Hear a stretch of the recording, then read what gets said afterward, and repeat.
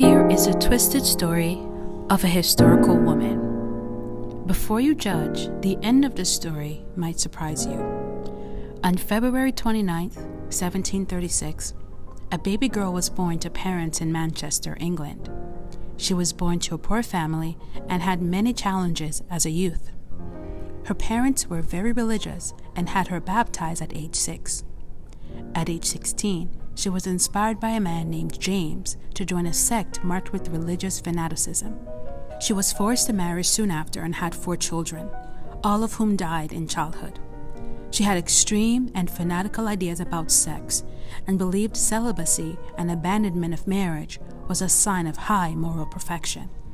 She preached that pursuing perfection is life and was the only way to achieve heaven.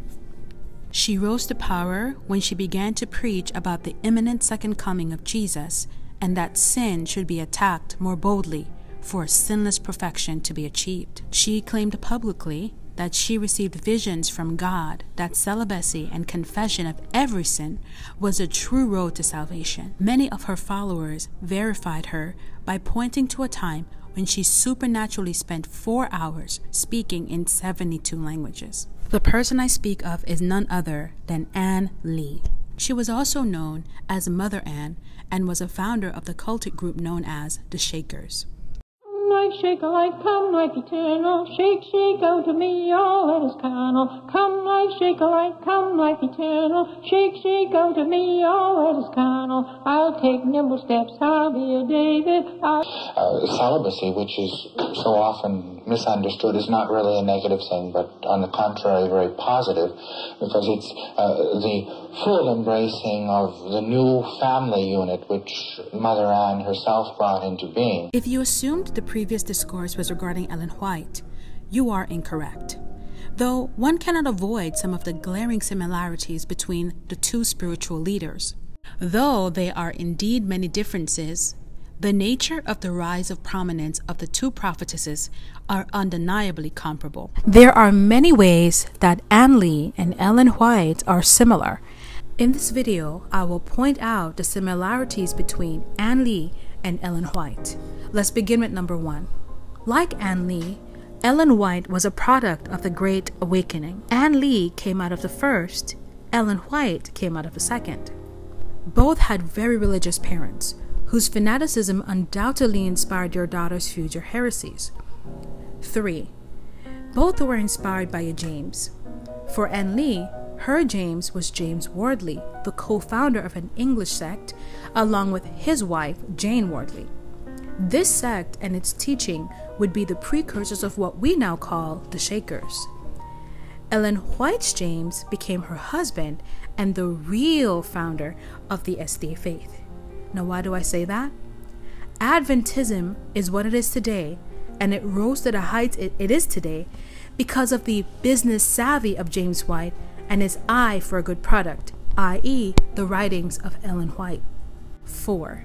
Both women began their ministry with the teachings of the imminent return of Jesus and the importance of sinless perfection. In Review and Herald on September 25, 1900, Ellen White says to be redeemed means to cease from sin.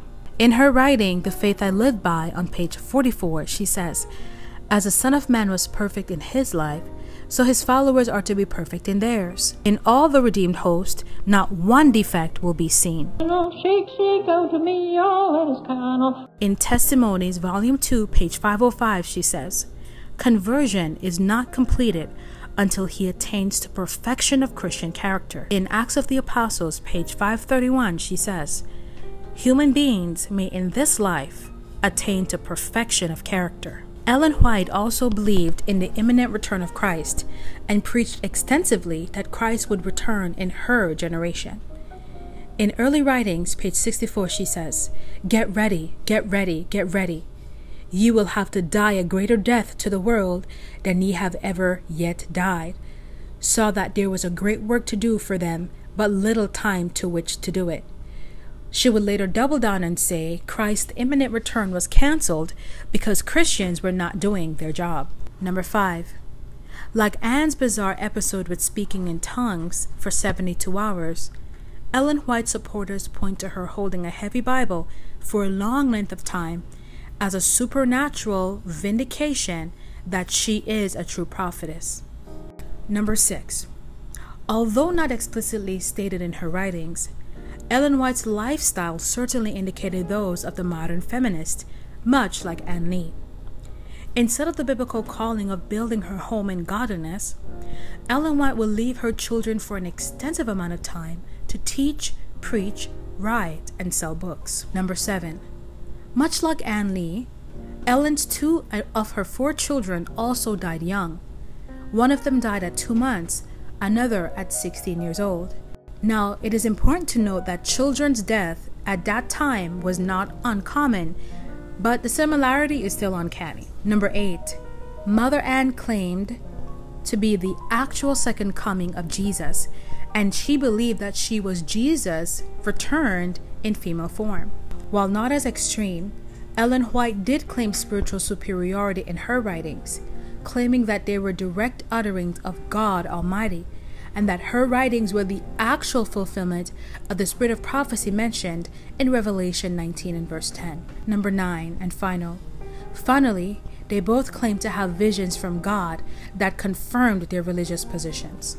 Ann Lee is a fanatical 18th century prophetess whose delusional ideologies were capitalized upon for public fame and gain. Her religious ideologies matched her time, as many people in the First Great Awakening would also claim to have visions and prophetic proclamation. Large groups like the Methodists came from this era that influenced Anne. Her popularity persists even today in the people known as the Shakers. Ellen White came from the Second Great Awakening that saw the birth of groups like the Mormon and Jehovah's Witnesses. Heavily influenced by the fanaticism of her time, it is not a surprise that she would also exhibit signs of a visionary prophet.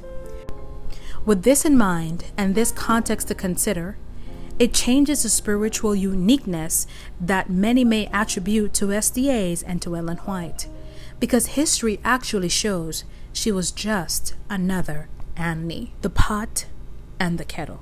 Thank you guys for watching this video, and don't forget, if you like this content, go ahead and give our video a thumbs up. We hope that you were blessed, and our goal is to spread the truth of the gospel to anyone who would listen. We ask you guys to come back next Monday for a new video where we continue on our series by exposing the doctrines of Ellen White. Thank you guys once more, and as we also always say on our channel, have fun, have faith, and be free. Bye guys, and have a great one.